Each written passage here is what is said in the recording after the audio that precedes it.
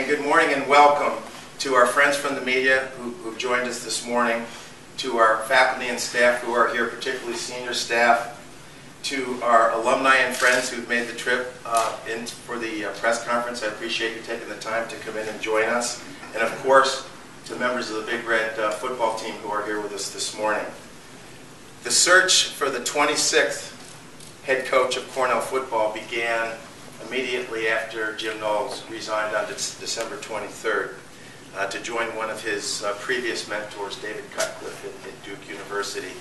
And I have to be honest and tell you that since that day until about 6:30 the night before last, it's been a really intense, thorough search for our new head coach, because we are at a time where we really need terrific leadership and we need someone to take us forward in the Ivy League, and we really feel that we have found that gentleman. So it was a month and four days ago that this search started, looking for the 8th Roger J. Weiss head coach of football. Kent Richard Austin is our new man. He's our new coach.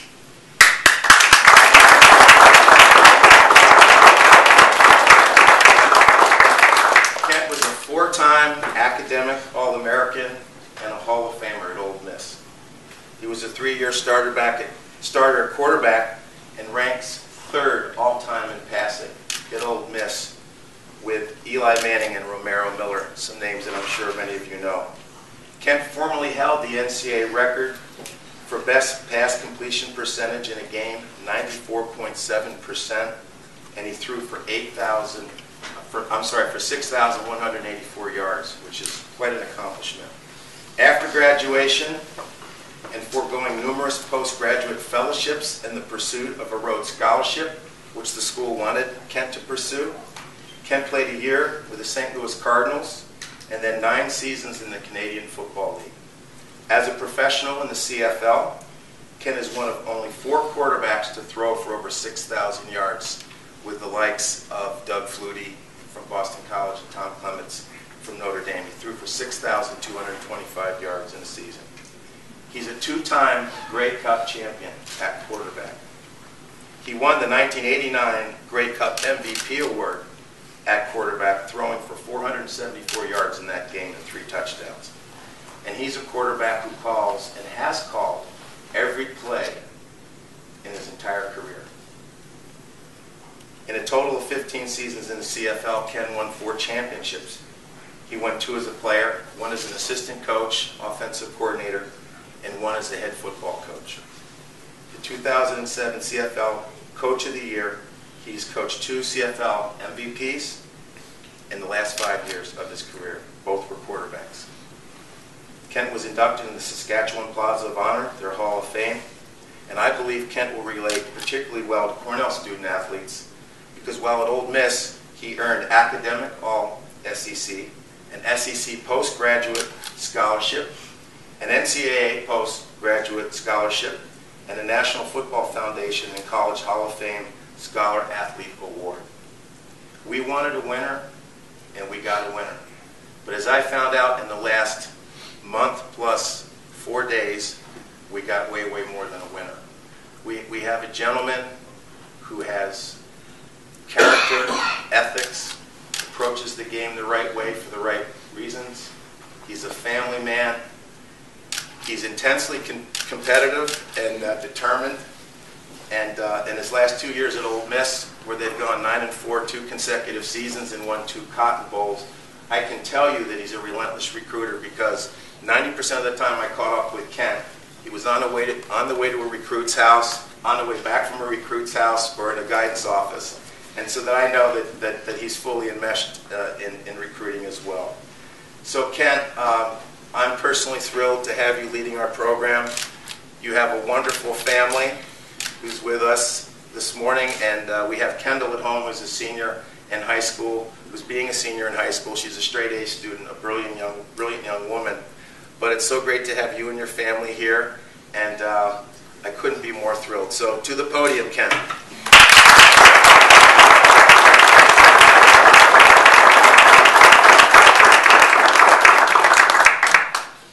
That was a very gracious introduction I didn't accomplish half of that.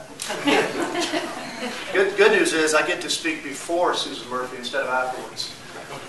My meeting with her really made me sit up and take notice and pay very close attention to the quality of the individuals here at this university. I want to thank everybody for coming out.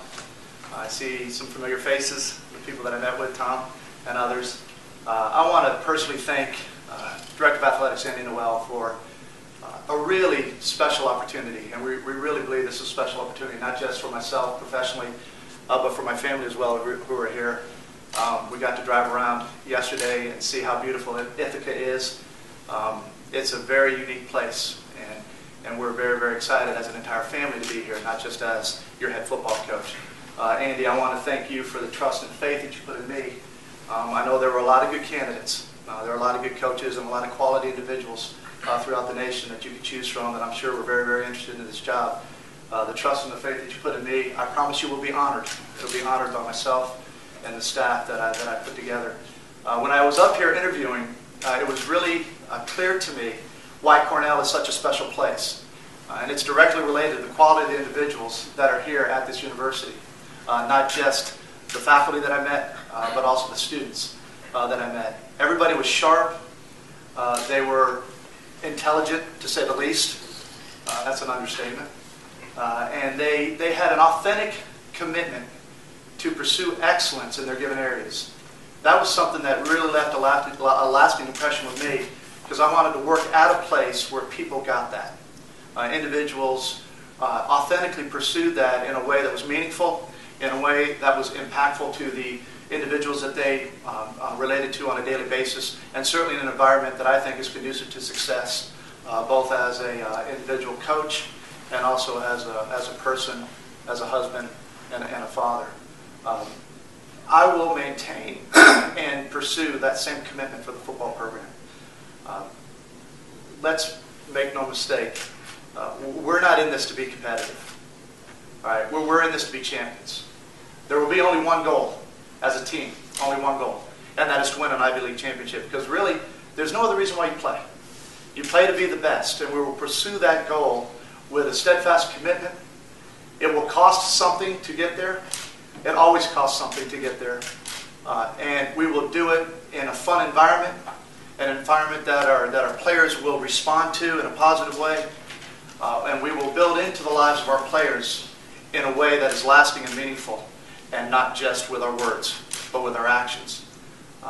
Any other goal that we set, quite frankly, is not worthy of the time commitment, and quite frankly, it's not worthy of the position that we've been honored to receive here at Cornell. So that will be our goal. That in mind, though, I also want to state that the reason we coach is not just to win. Winning, we understand, is part of the deal. We get that as coaches, believe me. And we know that we have to win. And I like to win. And I'm very competitive.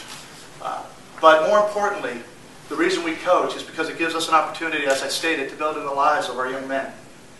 To teach them how to be great leaders. And in doing so, teaching them that to lead, first and foremost, requires the ability to serve and to understand that. And we will teach servant leadership in our model here at Cornell and in this football program.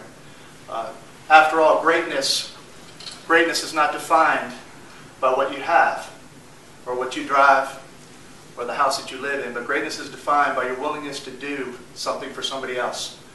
Greatness is defined by how much you're willing to build in somebody else's life. And that's what we will believe as a staff. That's how we will pursue our goals. We will do it the right way. We will do it we will outwork the people that we coach against, I hope. And certainly we'll build a staff that will have that, certainly have those goals in mind. Again, I want to thank everybody that was instrumental, and many of you are in this room, for bringing me and my family here to Cornell for such a wonderful opportunity. I cannot tell you how excited we are and how much I want to get here, get to work, roll up my sleeves, and build an expectation of winning here, right? And build an expectation and a culture of winning that permeates throughout the entire football program in every area. That's what we're here to do, and that's what we will achieve. Again, my family and I want to thank everybody. We truly are blessed. We truly are blessed to be here. Thanks again.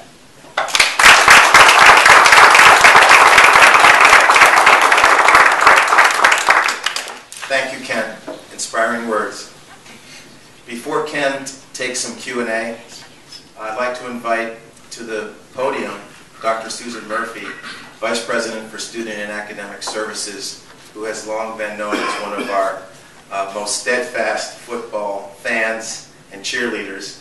And it's Susan's support, coupled with the support of alumni and friends, that allows us to invite and welcome such a terrific coach to Cornell. So Susan, the podium is yours.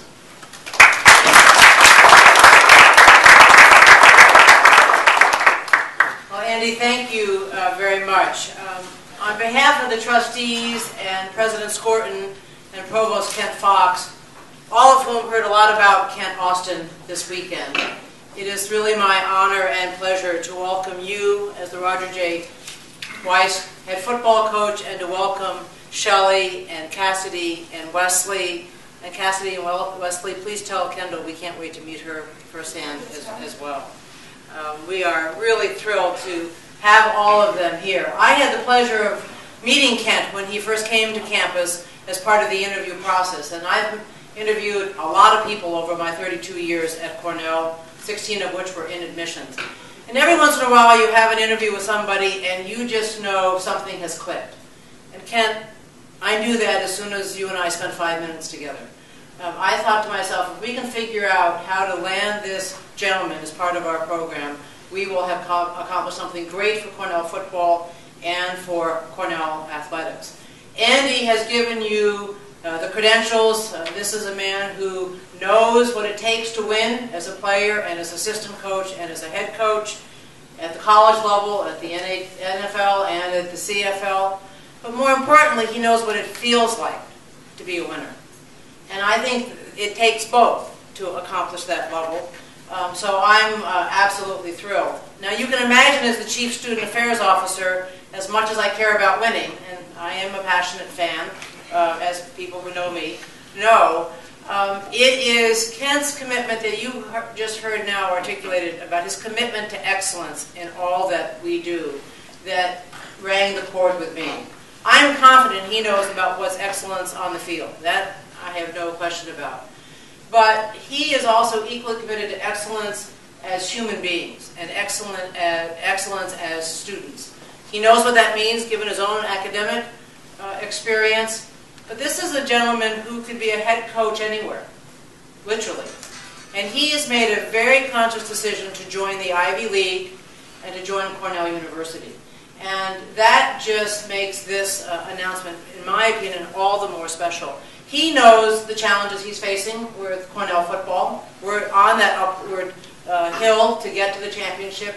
He knows the world of the Ivy League. We're probably not going to be in the Cotton Bowl again, as you've experienced. But that's not what he was looking for. He was looking for a place where he could coach and, as he said, teach young men who are here because they want to be the best they can be as athletes, the best they can be as students, and the best they can be as human beings.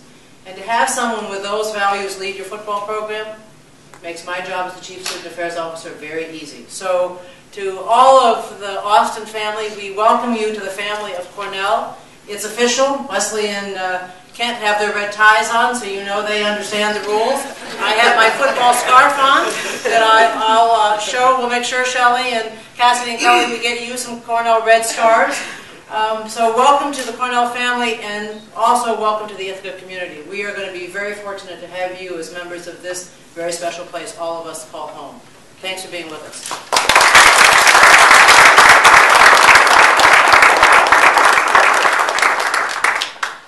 Okay, Ken Austin to the podium, and any questions that anyone in the audience has for Ken or for me. Okay, can you talk a little bit about some of the challenges you face in recruiting in the Ivy League? Well, obviously we have to find the right fit for Cornell. And I think so much of that work has to be done intelligently up front to make sure that we don't pursue individuals that we have a very low probability of getting. It's similar in aspect to some of the recruits that we try to recruit to the University of Mississippi.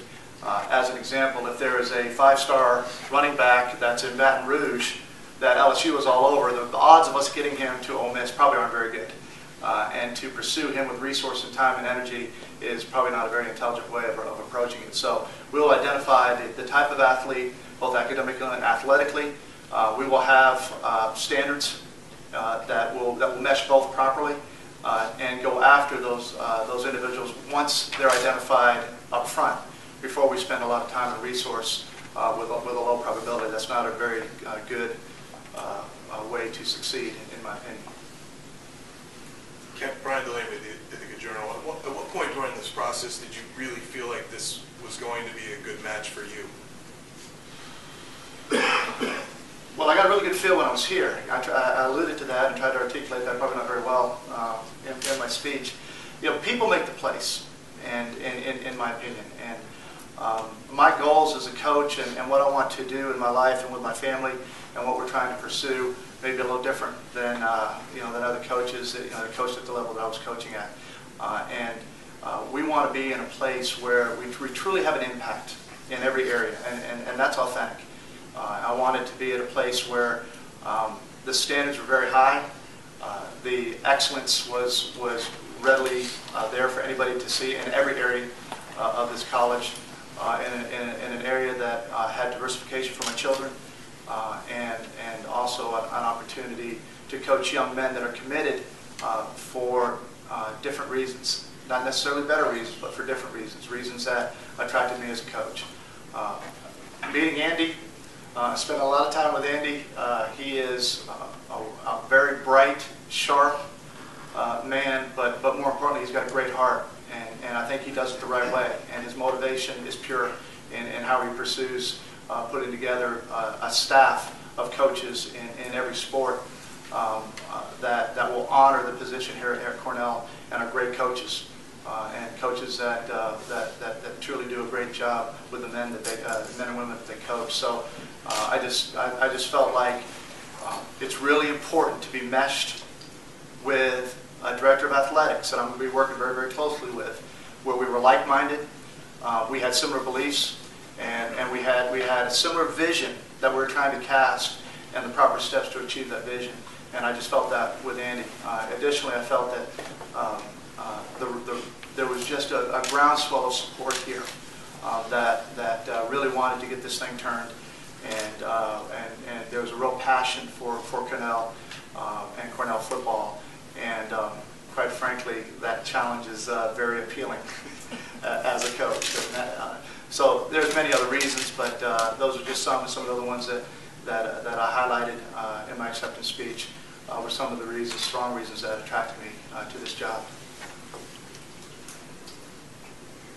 Kent, how much do you know about the personnel that's already in place, and when do you plan on making its determination about the assistant coaches? Good questions. I know a little bit about the personnel that's in place. I assume you're referring to the players? Yes. Okay. I know a little bit, but that's part of the early on process. I will get here as quick as I can and start making those evaluations. Obviously, the key right now is to put together quality staff, a staff of coaches that are experienced, that know how to win, that can recruit, and that are a fit, that are a fit for this unique job here. But both will be occurring at the same time. There's a lot of hours in the day, and I plan to use every minute of them to get those questions answered. But we're certainly going to put together a quality staff of guys that at least that I know personally, not necessarily have to know personally, but certainly 2 or 3 that I know personally know how to win and know how to coach and do it the right way. Andy, at what point did you know that Kent was your man? Was there something that really stood out, or a point that you really made this decision easy? That is a great question. I was actually very, very impressed with a number of our candidates. And I didn't mention it before, but we had about 65 to 70 that applied online, and then another 40 or 50 who sent materials in. So it was over 110, 115 individuals who were interested in this position. And when I met Kent and had time with him at dinner on 2 occasions, and then in the regular interview process where we sat down with Steve Erber, Associate Director of Athletics, who works with football. Steve and I had a chance for a couple hours to talk about the nitty-gritty X's and O's and recruiting. I had a very, very strong feeling that this was a terrific candidate. Prior to that, I had recommendations from 2 individuals who I respect so much in football, that know so much more than I do about football, X's and O's, and all the nuances of football, that said to me, this is the best coach they've ever been around. And one of them was a professional head coach, and one of them was a coordinator at the college level. And I heard that, I was excited to hear that, and then I had to do my own thinking and figuring about that. And as I spent hour after hour with Kent, I think it was 12 hours the first weekend that Kent was here, driving back and forth to the Syracuse airport, and then the dinners and all the other discussions, I felt like Susan felt. I felt almost immediately, but then had to reinforce it continually through the process, that this is a terrific person, this is a terrific coach, and how can we do this? How can we pull this off?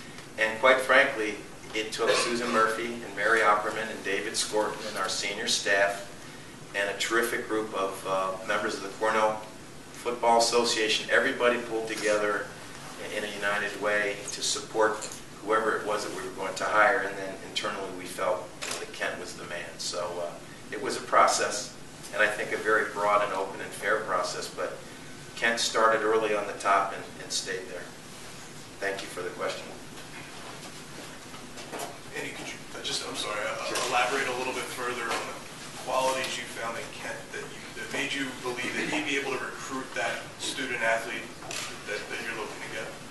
Okay, so I have to remember your focus a little bit on recruiting, but more broadly, I have to be honest and say my bias from the outset was I want to find a coach who I believe, and others that know more than I do believe, are equal to or better than every coach in the Ivy League. Somebody that can stack up as a coach with experience and knowledge and drive and determination and will with anybody in the league. Because if you don't do that, it's going to be very, very difficult to ever get out of the middle of the pack if that's where you've been traditionally. So I wanted a winner, and I was very, very focused on that from the beginning.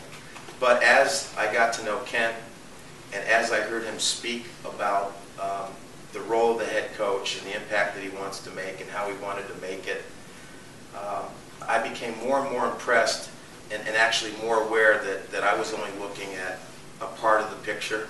And it was the picture that was driving me early. But when the combination of that will and determination combined with ethics and character and a feeling of family, a feeling of being firm and challenging to the players but loving the players, really motivating and encouraging them, I felt like this was the guy. And then relative to recruiting, from the first couple conversations that I had with Kent and then the many that I had following, I wasn't kidding when I said almost every time I spoke to him, he was involved in recruiting an athlete, a five-star athlete, athletes that he took away from a lot of the big-time SEC schools because of his own. And I got this from the head coach, not from Kent. I got this from Coach Houston, that his drive and determination and his focus and single-mindedness in recruiting really was paying dividends for Ole Miss. And I knew that we needed to have that at Cornell as well. We need to have somebody who enjoys recruiting, who knows that you win with people and you win with student athletes. You can't do it all with X's and O's. And so I just loved the total package that I thought he brought to the table, and recruiting was part of it, and personality and drive is part of it. I hope I answered your question. Yeah. Let me bring up a potentially controversial topic. The word excellence was mentioned, and I think that's a perfect word. We should be striving for excellence. I'm a member of the faculty here at Cornell. If I'm good enough, I can be elected to the National Academy of Engineers. I can win a Nobel Prize. Our football team has a ceiling. It is not allowed currently to compete for a national championship. I know the history of the Ivy League and some of the reasons why it was formed had to do with football. I'm just curious whether or not you're interested in taking up the mantle to try to remove that ceiling on our football team. That's an easy one. One of the reasons why I'm here. Great question. Really is. It's a really good question. Excellence is word that would have many definitions depending on who your audience is. And certainly right now, the goal would be to achieve the top on the field, to achieve the top. And the top for us in the Ivy League is an Ivy League championship. And that's the ceiling that is there for on-field performance. But it's much deeper than that. And I didn't take this job and accept the position just to win an Ivy League championship. Because, like yourself, we have student athletes who probably have those same dreams academically and will be our future leaders in this country. I get that. And so my ability to build into their life, my ability to push them to achieve excellence, transcends the football field. And coaching here at Cornell, you better understand that as a coach. My staff better understand that. We will get players that will understand the value. They really will understand the value of what that really means and what that looks like, and how to achieve that on a daily basis. That the little things do matter. Because if you take care of the little things, the big things always take care of themselves. The little things of how we're going to keep our locker room, how that's going to look, how are we going to relate to our players on a daily basis. Are you going to really be a teammate or aren't you? Is that real? Do you really care that your individual success is directly tied to the success of the people around you? The players that get that are always the best players, because they know that their success is tied directly to the success of the guys next to them, because it's a team sport. But again, that goes off the field as well. So a true teammate is one that truly does care for their teammate. How they relate to their coaches. How diligent are they going to be in the classroom and also in the football classroom? How they prepare and watch film, how they prepare on the football field, what kind of a level of commitment, and what are they willing to give up, and what are they willing to sacrifice to be great. All those things matter. As far as pushing the ceiling past what we have here, specifically to answer your question, I would like to compete for whatever is out there, whatever is the best. But I'm also realistic in understanding what those constraints are currently. We'll take one more question if there is one, and then you'll have opportunities to do a couple of one-on-ones. So if there's one more question. Kent, it's been a number of years since the last Ivy League title here. A number of coaches have come through. Why do you think you can win here, and what makes your plan different? Another good question. I can answer that one. You don't know Ken Austin.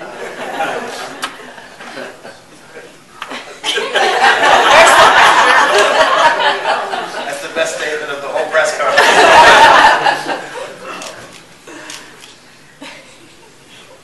I have a real deep-rooted belief system in what it takes to win. It doesn't make my method the best method. And it doesn't necessarily mean that belief system is the only way to approach it.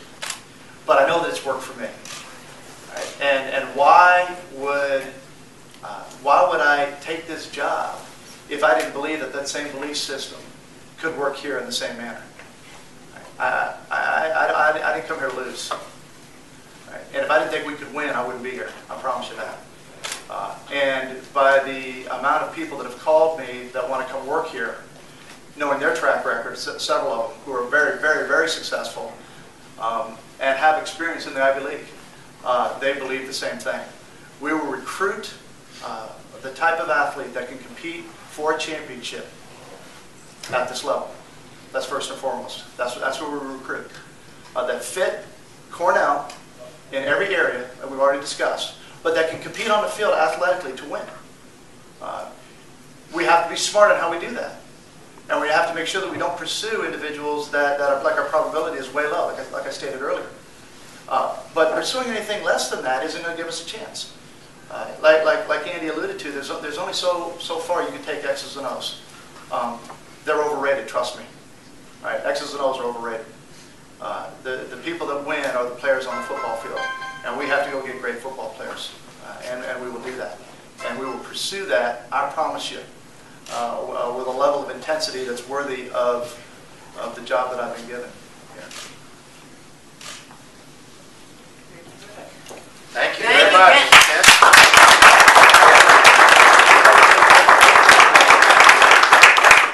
I was remiss a minute. I just want to say one more thing real quickly. I also want to thank and truly thank Coach Houston Nutt and the opportunity he gave me at Ole Miss and bring me there for 2 years and being so supportive in this process and supportive with Andy. He's a great coach. He's a really, really good person. And I want to thank Ole Miss as well for the opportunity they gave me and allowing me to come here. And we had a wonderful time there as well. And there's a lot of good people there. But we're really excited about being here. Can't wait to get started. Thank you.